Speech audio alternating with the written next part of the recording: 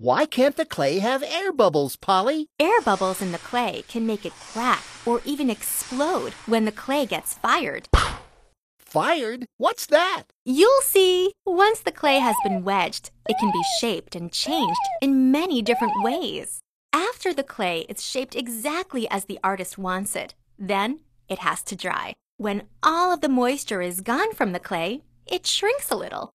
We call this dry clay leather hard. Does that mean the clay has turned into ceramics, Polly? Not yet, Puffer. Next, the leather hard clay is placed in a special oven called a kiln.